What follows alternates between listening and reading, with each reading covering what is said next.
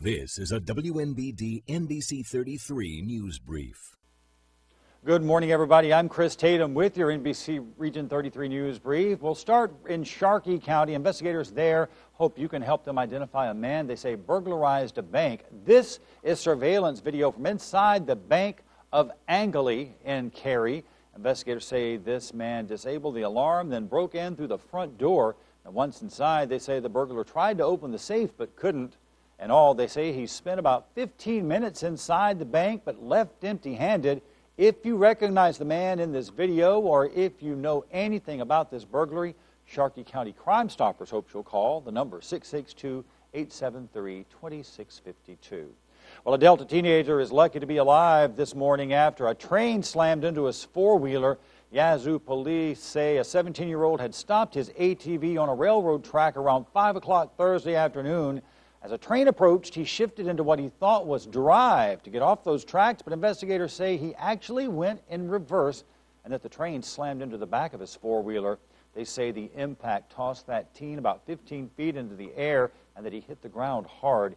He is this morning recovering at University of Mississippi Medical Center in Jackson. No word, though, this morning on his condition.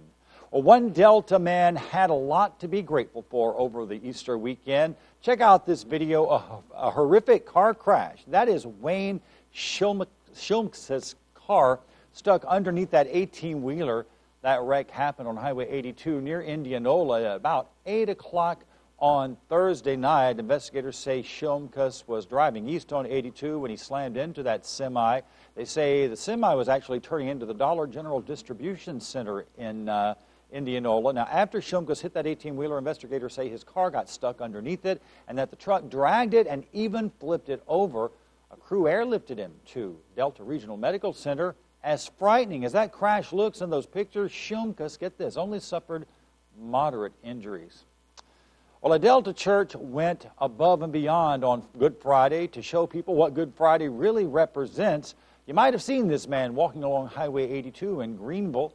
He carried his cross as part of the third annual Good Friday Walk, sponsored by Greenville's Emmanuel Baptist Church.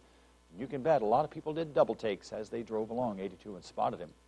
Make everything just stop for a second and gives an opportunity for, I can just see now the kids are in the back seat and want to know, Mom, what's going on there? And so it gives her an opportunity to share what Jesus is all about and bring awareness to the holiday.